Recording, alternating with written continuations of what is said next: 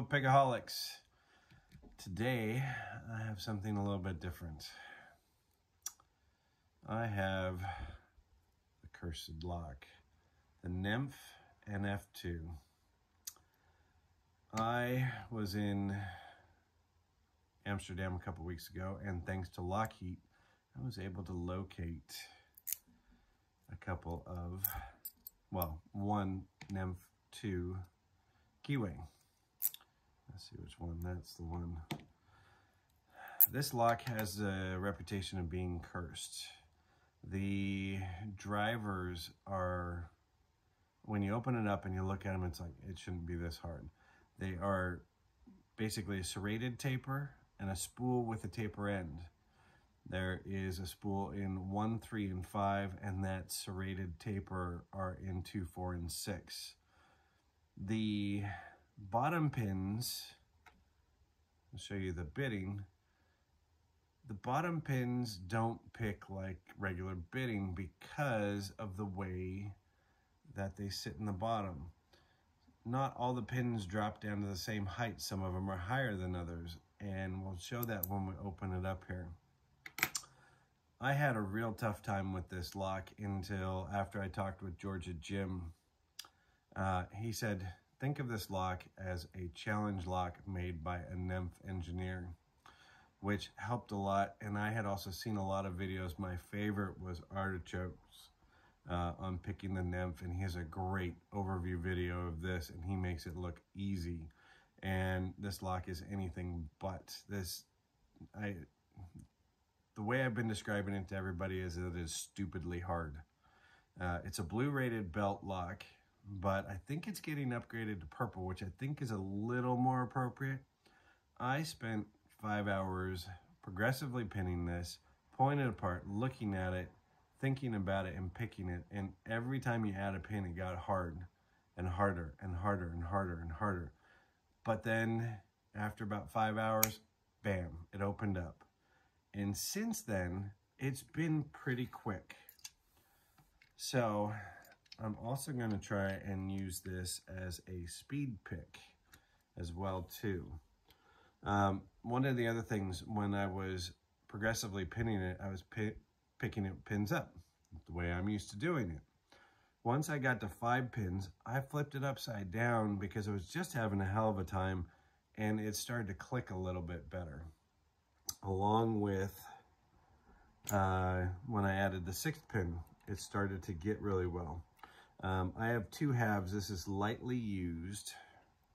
You gotta do this the correct way. Key works. When you're speed picking, you have to do a bunch of different things. But turning it upside down really helped. The 2 halves, this is the outside half. It has a little bit of use. The inside half has no use. They both pick so completely different from each other. So let's see. And I either pick it really quickly or I kind of miss it on these. And you have to use really heavy tension. So this is just my finger resting. This is about the tension I put onto this. So I'm really, really tensioning hard on these for the taper part. This also has a spool, but I can bypass it in the pick. There's a couple different ways. As you'll see videos that you're trying to pick to the false set. I can bypass that in this particular lock. So let's give it a go.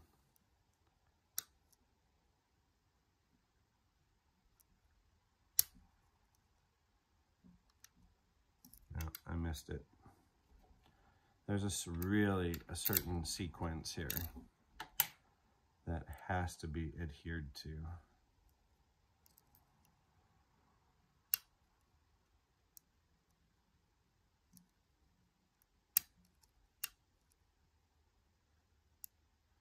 Crank back up the tension. Yeah, I think I overset that.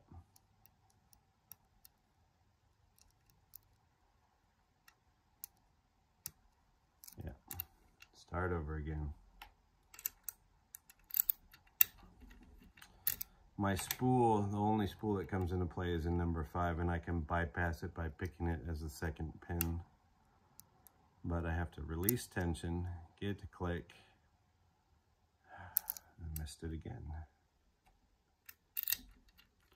It's different picking when you're talking. I'm going to be quiet and see if I can just pick this.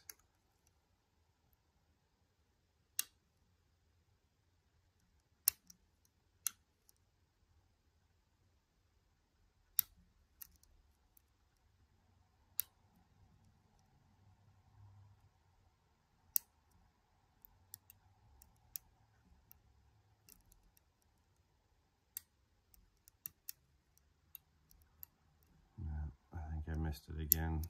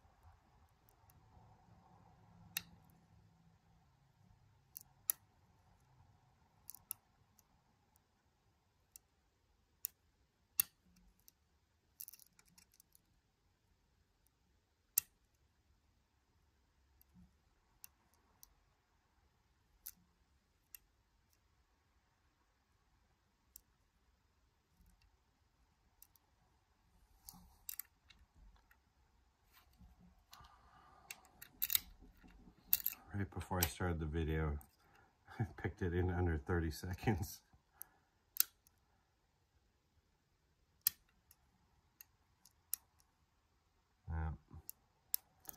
Overset.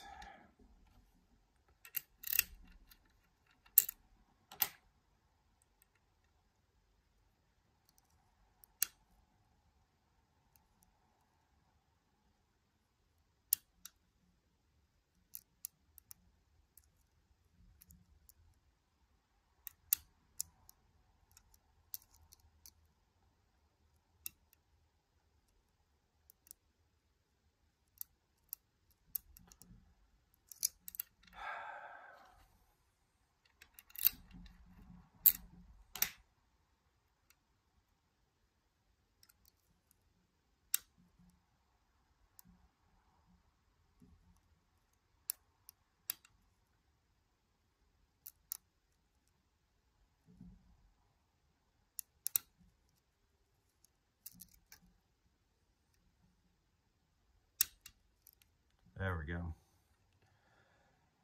That was pretty quick. There is no speed pick on this particular lock yet, so that's why I wanted to do it as a speed pick as well too. And that is the Nemef NF2. Let's make some room here. We need that. We are picked. Lock it back up.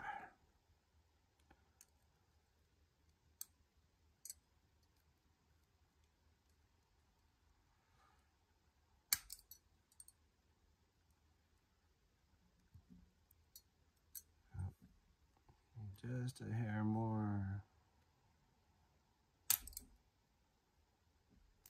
Come on, there you go. I've had that off a few too many times. Let's bring it in a little bit closer. You do not need a shim on this, but you do need to make sure that you keep the top pins over everything. So this is what I'm talking about. These are the pins at rest. They are all the way down. And that is not what we typically would see in pins and where they rest with bitting like that. The bitting doesn't matter as much as other locks because, as you can see, where they line up to. Let me pull this all apart and I'll show you what I'm talking about with the top pins. A spool, a serrated, a spool.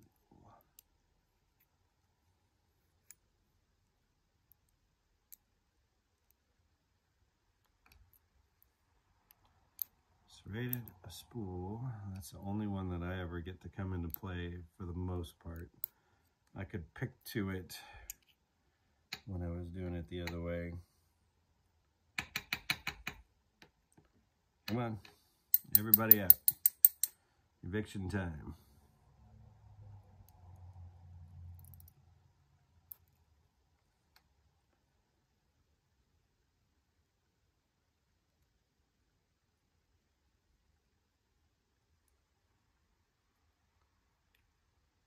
Come on. There we go. Showing that everything is in this lock. Let's leave that off. First off, let's do this.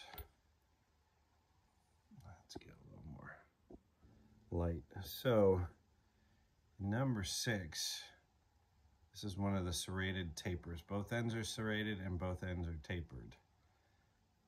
I just have a little click on that high lift. This is also in 2, where this one actually sits on that serrated. That's one that I do have to pick to a large click. And then again in 2, it's just sitting there that way. Then the spools, it's hard to see, but this spool is actually just a hair above shear. So it doesn't get to the false set. And then when it's in 3, it's definitely above the shear. And then in 5, it falls below shear. This is the only one that I have to pick if I set it properly to do that. Now, the bottom pins look a little bit weird. Come on.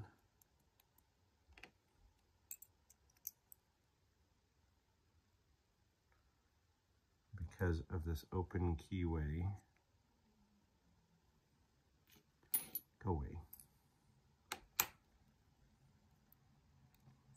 These look a lot like dimple pins. Oh, come on. You're not gonna come out. Let's go backwards.